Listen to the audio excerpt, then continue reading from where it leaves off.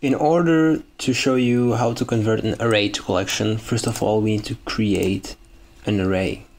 For that I will get some data from Google Sheets. And the range will be A to B. Okay, now let's create this sheet. We will make a simple example where I have some parameters. So here are my parameters. Now let's fetch them. Nice, so we got 4 bundles. That's not an array. To make an array, we need to aggregate these results. Let's just select a quick array aggregator and select the first 2 columns. Now if we run, we have an array with 4 children, and each children has 2 A and B, 2 items on position 0 and 1.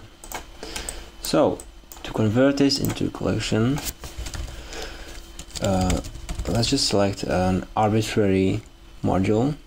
I'll select the set variable,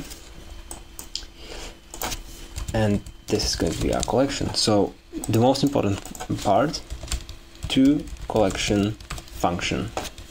You can find this one under the functions for working with arrays, surprisingly. And so let's take a look. He wants an array, a key, and a value. Let's give him what he wants. What he wants: an array, a key. Now what is the key? That's the position of the item. So it's 0 and 1. Remember, because our items are on position 0 and 1. That's how it should work, right? Let's take a look. Yeah, except it does not work. So I tried to figure out what is the problem with this, and I came to the conclusion that Integromat toCollection function has a problem with the number 0. So whenever there is a 0, it just doesn't return anything. So we need to have numbers like 1 and 2. In order to do that, we need to move these 2 to position 1 and 2. How do we do that? Well, we need to change our input. So I will move this by 1 cell. We will fetch the columns A, B, and C now. Alright, so let's change the range A to C. Let's run this to update the information.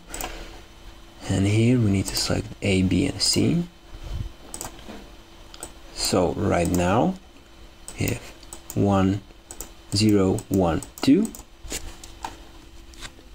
Here's our array, and here is our collection. And we've got all the parameters we need.